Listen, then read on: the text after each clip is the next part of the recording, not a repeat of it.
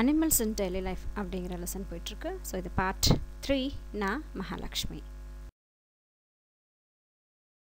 Hazards in silk and ul industry. So இந்த சில்க்கும் உள்ளும் தயாரிக்கக்கூடிய இந்த இண்டஸ்ட்ரீஸில் என்னெல்லாம் பிரச்சனைகள் இருக்குது அப்படின்றத அதில் சொல்லியிருக்காங்க.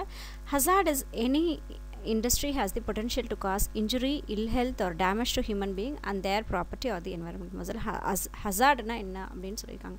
ஏதாவது ஒரு இண்டஸ்ட்ரியில் ஒரு மனுஷனுக்கு ஏதாவது இன்ஜுரி அடிபட்டாலோ இல்லை ஹெல்த் இஷ்யூஸ் வந்தாலோ டேமேஜ் ஆனாலோ ஹியூமன் பீயிங்ஸ்க்கு ஏதாவது ஒரு விஷயங்கள் ஏற்படும் போது ஏற்படுறத ஹசார்ட் சொல்கிறோம். Hazards in silk industry. Generally, the workers in silk industry affects with arthritis. So arthritis அப்படிங்கிற டிசீஸால் வந்து இந்த சில்க் இண்டஸ்ட்ரியில் ஒர்க் பண்ணுறவங்க அஃபெக்ட் ஆகிறாங்க. It's stand for a long time reeling the silk into யான். ஏன் இது வருது அப்படின்னா அந்த சில்க்கை வந்து நூலாக அவங்க திரிக்கிறாங்க இல்லையா, அதனால் வரக்கூடிய அந்த டஸ்ட்னால ஆர்த்ரைட்டிஸ் அவங்களுக்கு ஏற்படுது. They also develop back pain and visionary problem and skin injuries. Back bone pain வரும், கண்ணில் ப்ராப்ளம் வரும், ஸ்கின்ல சில இன்ஜுரிஸ்லாம் அவங்களுக்கு ஏற்படும். Sometimes they may suffer from respiratory problems like asthma, bronchitis due to poor ventilation area of their work. So சில சமயத்தில் அவங்களுக்கு ஆஸ்மா ப்ரான்ச்சிட்டிஸில் வரும். ஏன்னா சுவாசிக்கும் போது அந்த சின்ன சின்ன துகள்கள் வந்து அவங்களுடைய மூக்கு வழியாக சுவாசிப்பாங்க இல்லையா, ஸோ அதனால் ஆஸ்மா ப்ரான்ச்சிட்டிஸ்லாம் வரதுக்கு வாய்ப்புகள் இருக்குது. ஏன்னா அதிகமாக வென்டிலேஷன் இல்லாத ஏரியாவில் தான் அவங்க ஒர்க் பண்ணாங்கலாம், பறந்துடும் காற்றுக்காக. அதனால் சிமிலர்லி ஹசார்ட்ஸ் இன் உல் இண்டஸ்ட்ரி. ஸோ இப்போ உள் இண்டஸ்ட்ரியில் என்னெல்லாம் வருது அப்படின்னா the workers are exposed to various chemicals and detergents which cause allergies of the skin. So உள் இண்டஸ்ட்ரியில் நிறையா அவங்க கெமிக்கல்ஸ் எல்லாம் யூஸ் பண்ணி ஒர்க் பண்ண வேண்டியிருக்கும். ஸோ அதனால் ஸ்கின்னில் நிறைய அலர்ஜிஸ் வந்து அவங்களுக்கு ஏற்படும். they also get infected to anthrax bacterium which leads to fatal dead disease called the Sartor's disease. So இவங்களுக்கு அந்த ஸ்கின் அலர்ஜி மட்டும் இல்லாமல் ஆந்த்ராக்ஸ் அப்படிங்கிற ஒரு டிசீஸும் வந்து அவங்களுக்கு வரும். இது வந்து மரணம் வரைக்கும் கொண்டு போய்ட்டு விடக்கூடிய டிசீஸான சார்டஸ் டிசீஸ் அப்படிங்கிற டிசீஸ் வந்து இவங்களுக்கு ஏற்படும். ஸோ அங்கே ஆர்த்ரைட்டிஸ் ஏற்படும், இங்கே ஆந்த்ராக்ஸ் ஏற்படும்.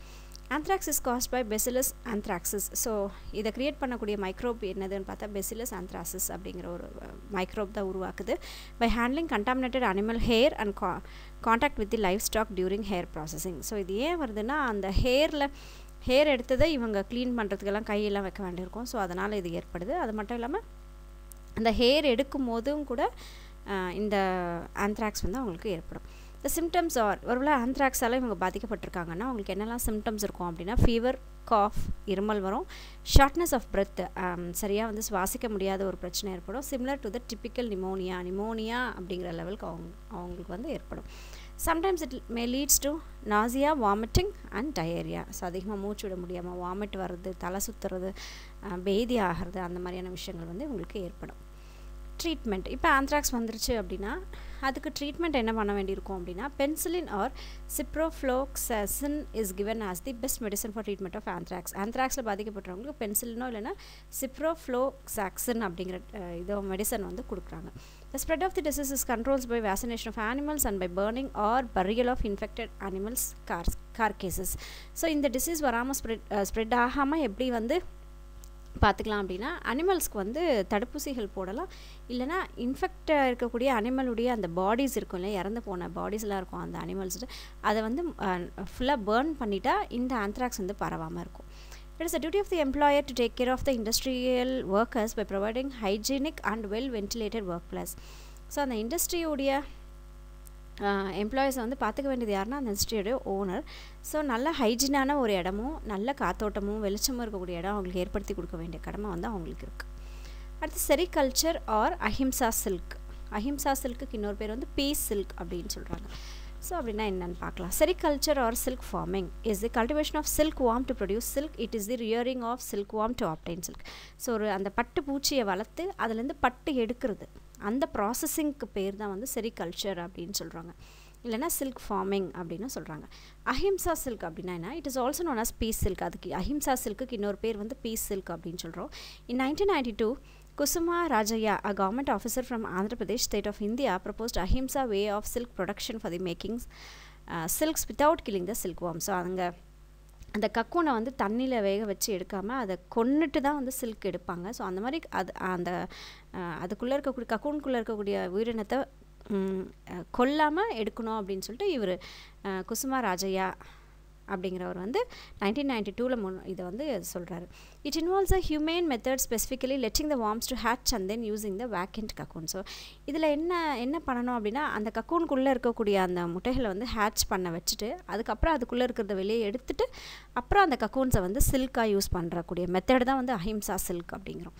Traditional silk manufacturing methods involve boiling the cocoons of the silkworm and then sorting out the thread, which is used later in silk production. So காலங்காலமாக நம்ம இந்த சில்க் எப்படி எடுத்துகிட்ருக்கோன்னா அந்த கக்கூனுக்குள்ளே அந்த இது உயிரினம் அப்படியே இருக்கும், அதை எடுத்து அப்படியே ஹாட் வாட்டரில் போட்டு அதை நம்ம பாயில் பண்ணிவிட்டு அப்புறம் நம்ம த்ரெட் எடுப்போம். அந்த மாதிரி இல்லாமல் அதுக்குள்ளே இருக்கக்கூடிய உயிரினத்தை வெளியே எடுத்துகிட்டு அப்புறம் நம்ம அதை யூஸ் பண்ணிக்கிறது தான் வந்து அஹிம்சா சில்க் அப்படிங்கிறாங்க. It has been supported by many people who are interested in the welfare of animals. So இந்த மெத்தடை நிறைய பேர் வந்து சப்போர்ட் பண்ணாங்க, அனிமல்ஸ் மேலே இன்ட்ரெஸ்ட் இருக்கக்கூடிய பர்சன்ஸ் எல்லோரும். Animal protection and maintenance. So animals எப்படியெல்லாம் நம்ம ப்ரொடெக்ட் பண்ணணும், அதை எப்படியெல்லாம் மெயின்டைன் பண்ணணும் அப்படின்னா protecting animals is like protecting our own children. So அனிமல்ஸை protect பண்ணுறது அப்படின்றது நம்ம பிள்ளைங்களை நம்ம எப்படி பார்த்துக்குறோமோ அதுக்கு ஈக்குவல் அப்படின்றாங்க. குழந்தைங்களையும் நம்ம பேரண்ட்ஸையும் நம்ம எப்படி பத்திரமா பார்த்துக்கிறோமோ அதே மாதிரி அனிமல்ஸையும் பார்த்துக்கிறது நம்மளோட கடமை. They are living things similar to human beings. மனுஷனுக்கு எப்படி உயிரெல்லாம் இருக்கோ அதே மாதிரி தான் அவங்களுக்கும் வந்து எல்லா உணர்வுகளோடு இருக்கக்கூடிய ஒரு ஜீவன் தான் வந்து animals. As an elite, most intelligent and responsible human being on the planet, it is our duty to protect all the living organisms on earth. So மனுஷனாக இருக்கக்கூடிய நம்மளுடைய ரெஸ்பான்சிபிளும் கூட இந்த அனிமல்ஸ் எல்லாம் வந்து பத்திரமா பார்த்துக்க வேண்டிய ஒரு விஷயம். The human tendency and conscious towards the animal should be considerate to protect and safeguard the animals. So இது நம்மளுடைய கடமையும் கூட நம்ம செய்ய வேண்டிய ஒரு வேலையும் கூட. Hence as human it becomes a great responsibility and obligatory to protect the animals. The Ministry of Environment, Forest and Climate Change has released. So அதுக்குன்னு ஒரு மினிஸ்ட்ரி என்விரான்மெண்ட் ஃபாரஸ்ட் கிளைமேட்டிக் சேஞ்சுக்கு உண்டான மினிஸ்ட்ரி வந்து 4 புது கெசட் நோட்டிஃபிகேஷன்ஸ் கொடுத்துருக்காங்க. அது எதில் கொடுத்துருக்காங்கன்னா prevention of cruelty to animals act 1960 இது வந்து கொடுத்துருக்காங்க. To regulate talk breeders, animal marketers, aquarium and bed fish owners. So இந்த ஆக்ட் படி இவங்கெல்லாம் வந்து அந்த ரூல்ஸ் அண்ட் ரெகுலேஷன்ஸை ஃபாலோ பண்ணணும். யார் அப்படின்னா அந்த நாயெல்லாம் வளர்த்து விற்குவாங்க, அனிமல் எல்லாம் மார்க்கெட் பண்ணுவாங்க, மீன் எல்லாம் விற்கக்கூடிய கடைகள், பெட் ஃபிஷ்ஷு விற்கக்கூடியவங்க, அவங்கெல்லாம் வந்து இந்த ஆக்ட் படி தான் வந்து அவங்களுடைய வியாபாரத்தையும் அவங்க செய்யணும். This process has come about has a joint effect by animal protection group. Animal protection குரூப்போட இந்த ministry of environment, forest climatic change ஒன்றா சேர்ந்து செய்யக்கூடிய ஒரு செயல் தான் வந்து இது.